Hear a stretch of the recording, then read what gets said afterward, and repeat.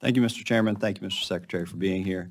I know you're working to address the supply chain challenges that are confronting our nation following the pandemic. A lot of those as impacted by aging or limited infrastructure. Our highways, our interstate highway system in particular, needs upgrading, updating. I represent the Shenandoah Valley of Virginia, Virginia 6, which stretches from the Roanoke Valley up to Shenandoah Valley and has Interstate 81, which runs along it. I-81 runs from I-40 down to Tennessee to the Canadian border in upstate New York, as you know. But it is the economic backbone of Western Virginia, and it runs over 300 miles in both Virginia 6 and Virginia 9 and Southwest Virginia. It is not just a transportation corridor for goods and services from points south, Mexico, and otherwise to points north, New York, and New England, but it's also a major corridor for local farmers, for families, for small businesses. It really is truly the backbone of the valley.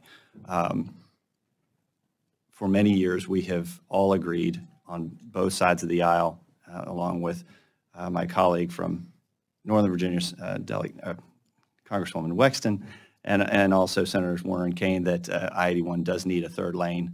And it was built originally for 15% trucking capacity, but often operates with 30, maybe upwards of 50, depending on the time of day, trucking capacity or percentage of trucks. It's the most dangerous highway in Virginia with over 2,000 crashes and millions of hours of delays yearly. So the Commonwealth has adopted a corridor improvement plan, but the timeline is challenging. And so I would just ask that as you consider resources and allocating those resources nationally to address the supply chain issues, congestion issues, that you look at the bottleneck that's being created by I-81 in the valley only being 2 lanes, and hopefully there are opportunities within the department to make the interstate safer and run more efficiently. Well, thank you. I'm aware of this corridor improvement plan. I believe there are 64 different projects that are encompassed within it, and know that that's going to be a big lift. I'm aware that the state has put forward a lot of resources, and we're glad that the increased formula dollars that come with the infrastructure law are part of the mix of funding available for that. But certainly would also note that there are a number of discretionary programs that we have that might also come into play for many of the projects that are part of that broader vision, and certainly an area that we're very much aware of as we're doing our work. Thank you very much. Let's see. I wanted to also ask about the livestock industry, which is important in the valley. The livestock industry has been exempted from the ELD mandate, electronic logging devices, for the last 5 years. Meanwhile, statistics through the trucking industry as a whole show that ELDs have in fact reduced safety on the roads as drivers are speeding to beat the clock. How do you respond to the fact that the ELD implementation may have led to less safe roadways in some areas? Well, the idea of ELDs is to make sure that drivers do not drive longer than they safely can, leading to fatigue, which we know is a major cause of crashes. Certainly, if there is an attempt to defeat or work around that, that could lead to an unsafe condition. I don't believe the solution is to abandon our work to reduce fatigue.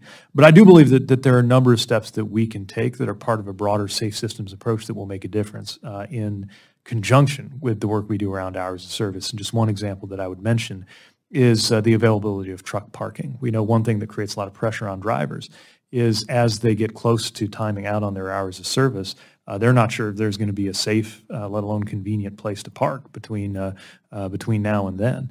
It's one of the reasons why we are encouraging states to use eligible formula dollars to fund truck parking and using some of our own discretionary dollars, most recently in projects in Florida and in Tennessee, to directly construct more truck parking, because that shortage is real and an issue we hear a lot about. If we have any left over after that third lane gets constructed, we'll put some more parking on there too.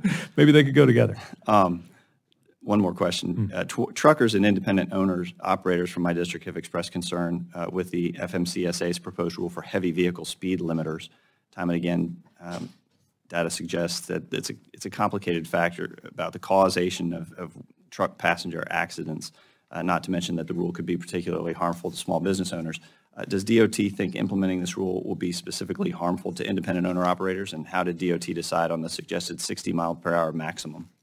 I'd asked you, Mr. Secretary, to be short. You're kind of violating. Sorry, my rule Mr. there, Chairman. Okay. Cline. He didn't give the Secretary the time. Well, the short answer is safety is our North Star. We'll be guided by the data, and we welcome stakeholder and industry input as we're working toward finalization of rules.